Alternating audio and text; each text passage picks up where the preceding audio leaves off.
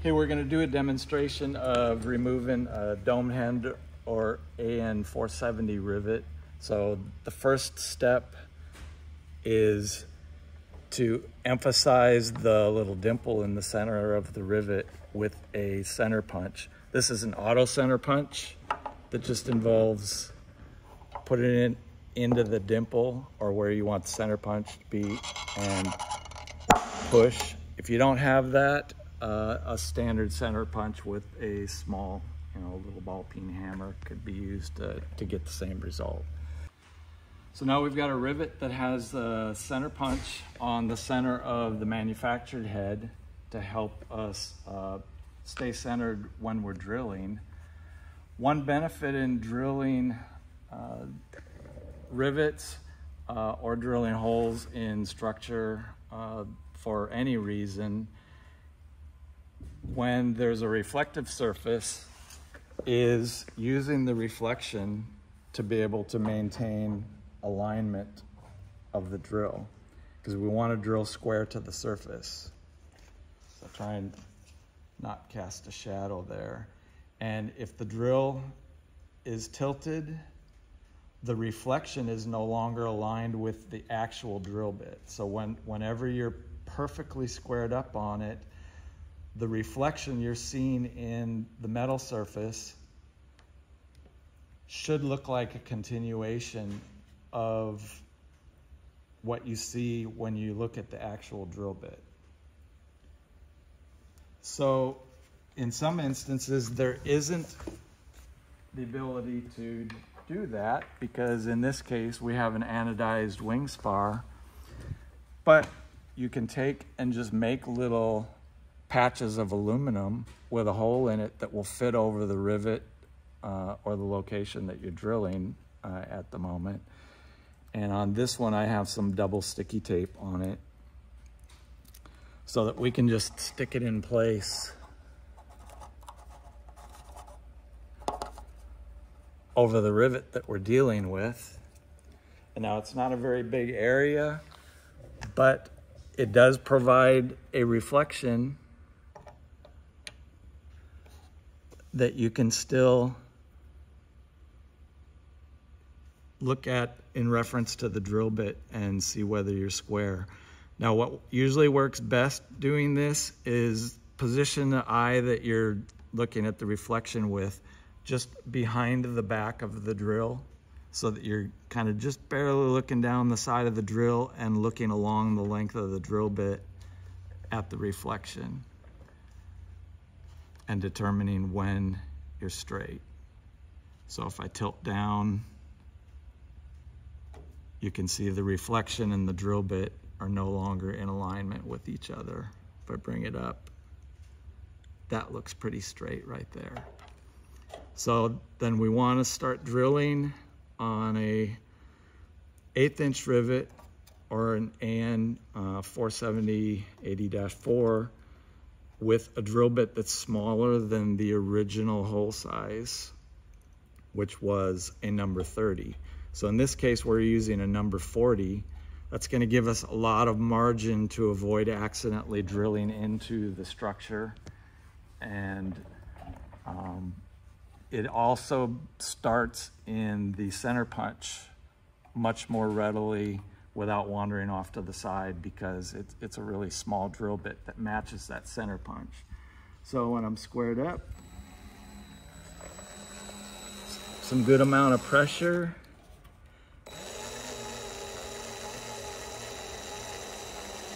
And we're trying to drill just deep enough that we're going to the depth of the rivet head thickness.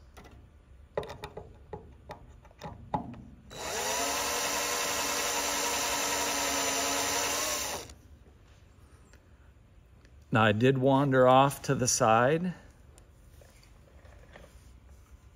but because we're not drilling deeper than the thickness of the head, we're not drilling into the actual spar structure.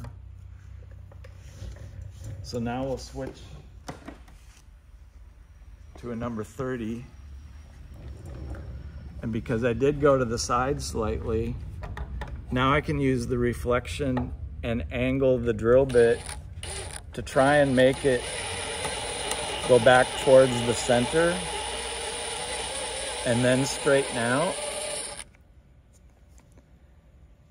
And now if we look straight onto the rivet, the hole is nearly in the center. Should be close enough to remove the rivet head. So then we use a pin punch that's matching the hole diameter, or at least closely matching. This is an 1/8 inch pin punch, which is pretty close to number 30.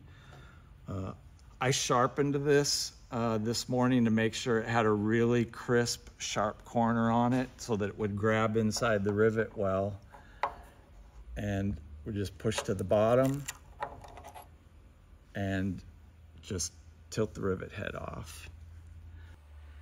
In instances where we're removing a rivet from a really thick amount of structure, because this video isn't just about removing these specific rivets from the wing spar, there can be a lot of rivet in that depth of hole that has a lot of friction and resistance to being removed. So one thing that can be really beneficial in helping the rivet to come out is if you drill down the center of the rivet slightly, once again with a smaller diameter drill bit. And in this case, since we know that we got centered up pretty well, the drill bit that we were using previously has left a point in the bottom of that hole that the smaller drill bit will center on really well. So we can go back to this one, and using our reflection, we can make sure that we're squared up.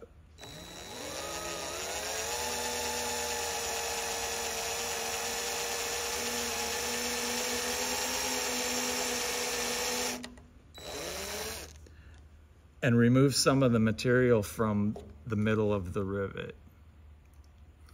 What that's gonna do is as we try to start pulling the rivet out, it's gonna allow the rivet to collapse on itself and remove some of that friction or grab within the sides of the bore of the hole where the rivet is located. So now we're ready to remove the remainder of the rivet. And we're gonna do that by grabbing a hold of the shop head, the side that was produced in the shop when the rivet was originally installed. One of the keys I've found over the years to making a rivet much easier to get out is rotation. If you can get a hold of a rivet and get it to turn in the hole, so I'm gonna grab it with our special pliers here. And this one's a little challenging because of the nut plate here, but squeeze hard. And notice I was twisting a little bit as I was starting to pull, and regardless of the diameter of the rivet, whether it's the small 3/32 flush rivets, these 1/8 inch rivets, even really big rivets like we have in the spar, which nobody should have to be removing for any reason. But it's pretty much universal. If you can get the rivet to rotate, that breaks that bond within the texture, on the surface of the metal inside of the hole bore and on the outer surface of the rivet. And it greatly changes how difficult it pulls out. So that one came out nice and clean and didn't take a lot of effort at all. So sometimes when you're doing the initial drilling on the rivet head, things don't always go as planned, and you end up with one that is quite a bit off center. You still always only want to be drilling deep enough for the thickness of the rivet head so that you're not going into the structure underneath. So it's best to avoid messing around with the drill and trying to drill more to be able to get the head to come off. You need to stop whenever you've gotten the depth of the rivet head. So this one is quite a bit off center. We'll try the punch and see if it will come off. but it likely will not.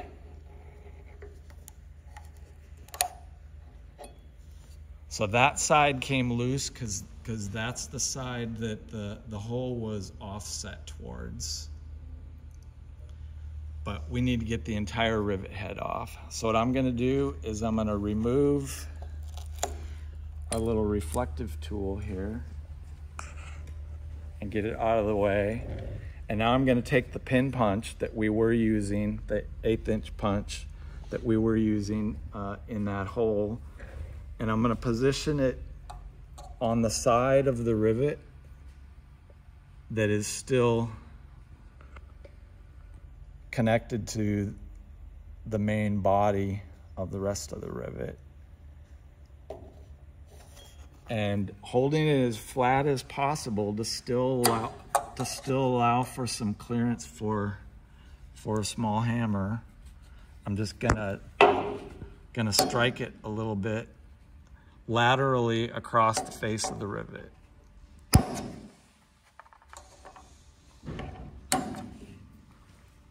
Like that.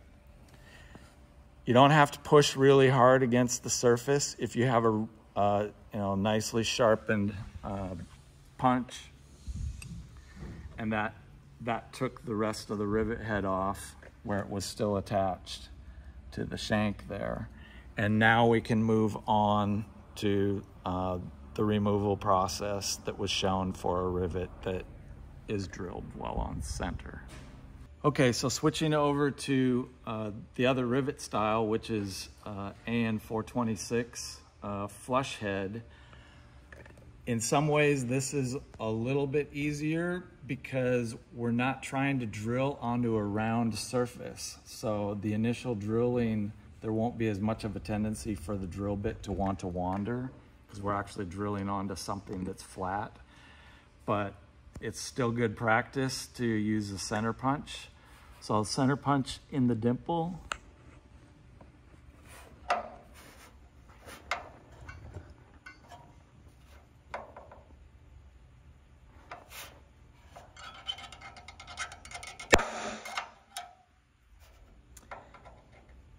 And because of the way that the flush rivets install being compressed by a flat rivet set or a flat rivet set in a rivet gun, sometimes the dimples aren't as defined as they are on the round head rivets. So what I'm even doing here is I'm tilting the center punch a little bit and gonna hit it again to kind of drift the center punch mark closer to being right on the center of the rivet. It's still off a little bit, but it's gonna be close enough. And then if you choose to, you can put your mirror tool in place.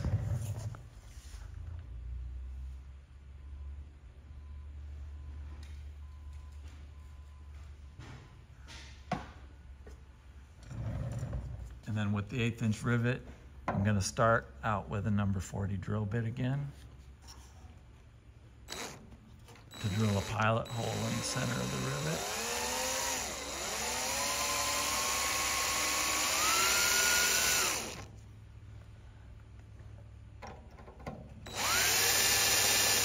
And I'm checking to look how deep it is. And once again, trying to work to only going as deep as the thickness of the rivet head. Now I'm going to take this off at this point because it's not quite centered on there because of the size of it. But I've got a pilot hole that's on the center, and now we're going to switch to a number 30. And using the same process as the round head style rivet, I'm going to enlarge that hole just deep enough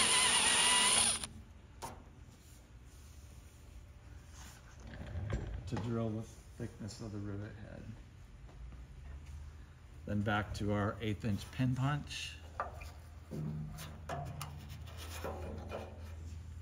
And the head's off.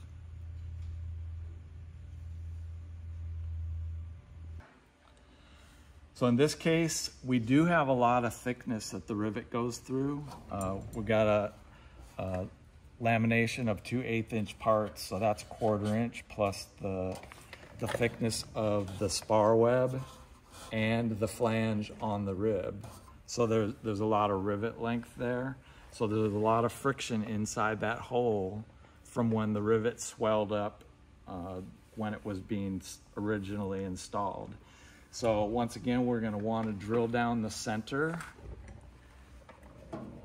And now that the head's out of the way, I'm going to put my little reflective tool back so that I can verify that I'm drilling square to the surface, which should be straight down the middle of the rivet.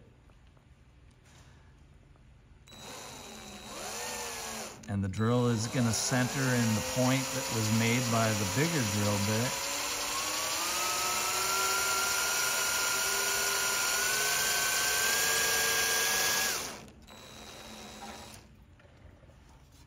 So I'm about an 1/8 inch in now. So we're going to see if that is enough to let the rivet break loose and easily come out.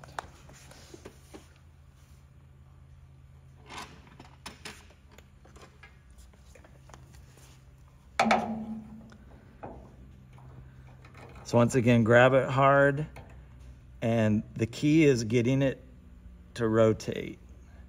And with just that amount of movement, I felt it loosen up a lot and started turning much easier. And then I can start prying it out.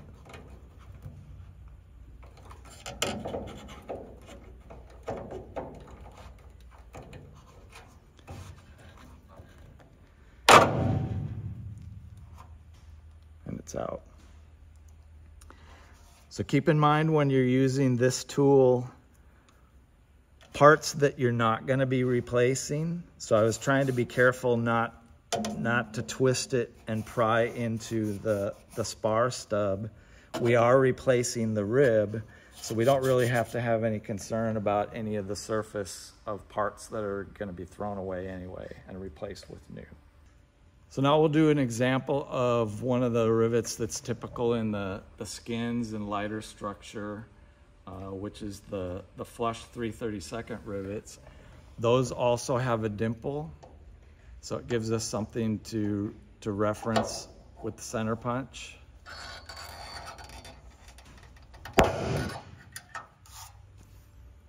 So that's a better defined center point on the rivet. And then we'll start with the standard size drill bit for that rivet, which is a number 40.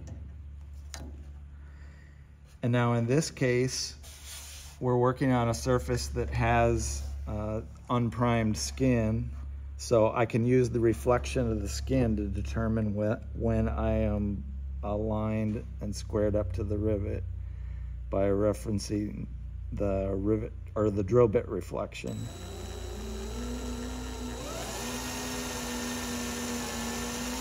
Once again, trying to only go the depth of the rivet head.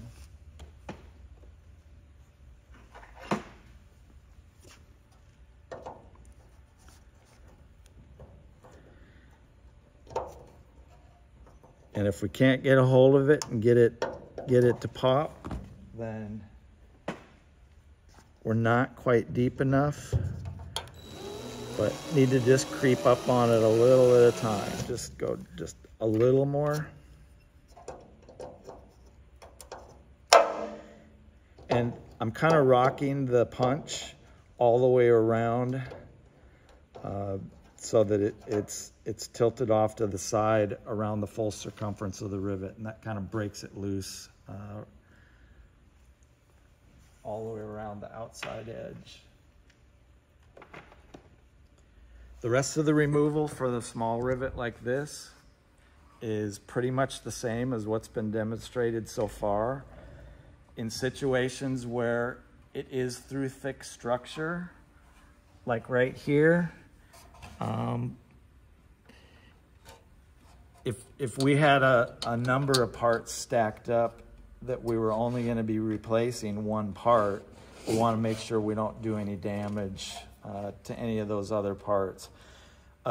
A common practice that a lot of people will use is driving rivets out with a pin punch once they've drilled the rivet head off.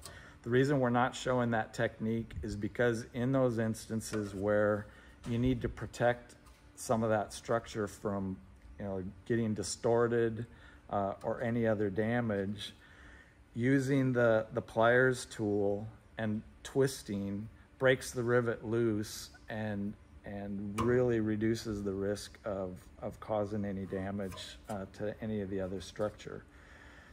But even with this rivet, we can use the technique of drilling down the center, but we'd have to go to even a smaller drill bit. So we'd use a 1/16 inch drill bit diameter for the 3/32 rivet hole. And removing a little bit of the material in the center can greatly ease the removal process, because once again, it allows the rivet to collapse on itself.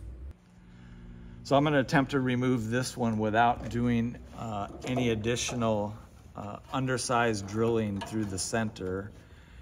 And once again, I'm squeezing and trying to rotate, and getting it to turn is a big key in getting it to come out. Now this one looks like it's not going to go because it had a really short shop head on it. So this one we probably will end up drilling down the center slightly, but not all the way through, and using a 1/16 inch pin punch, which will match that undersized hole, and put that in that center hole that we drilled, and back up the opposite side with a bucking bar or some other heavy tool and drive it out. So I have a 1/16 inch diameter drill bit now. It will center well in the point that was left on the rivet by the larger drill bit. Once again, I'm using the reflection to make sure that I'm squared up well. And I'm just drilling down the center a bit. I want to try and avoid drilling all the way through, because we want some material there for the pin punch to be able to drive on at the bottom of this hole. So you want to just go down just a little bit. And now we'll grab a bucking bar and a pin punch and a hammer, and we will drive that out. So just to summarize the process, we're increasing the emphasis of the dimple in the rivet by using a center punch, so that you have a better chance of drilling on the center of the rivet as you start to drill. It's an extra step, but we recommend using the smaller drill bit initially, because as mentioned before, it will center in that center punched mark much better than the larger number 30 drill bit will.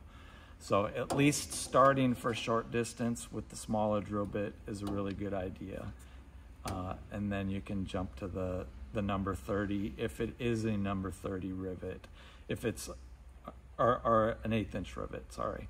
If it's the 3/32 rivet, then we're already using the drill bit that we're going to use for that size, but it's small enough in diameter that it starts pretty well in the center punch that was made. So then we're drilling deep enough to provide a pilot hole for the bigger drill bit if it's the larger rivets and we need to step up to the number 30, or we're going just deep enough for the rivet head thickness if it's a number 40.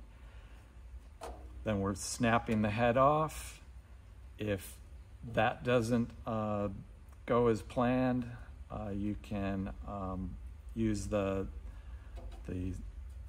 pin punch and the hammer to remove the head the rest of the way, as demonstrated before. And I can't emphasize enough, when you finally get to the point of removing the rivet with the pliers tool, rotation is the key. The very first motion you should be making after squeezing is trying to rotate the rivet. That will break the bond of the rivet inside the hole and will make it much easier to remove. Sometimes, even drilling the small rivets, things don't go as planned, and you end up with your initial drilling of the head drifted off the center quite a bit. I can already tell that there's no way that I'm going to be able to pop the head off of this one with it drilled off center this much. So as long as you stop before you get too deep and you're going into the material of the part under the rivet head, it still can be salvaged without causing any damage. So it's not totally intuitive, but what I'm actually going to do is switch to a bigger drill bit. So now I've gone back to a number 30.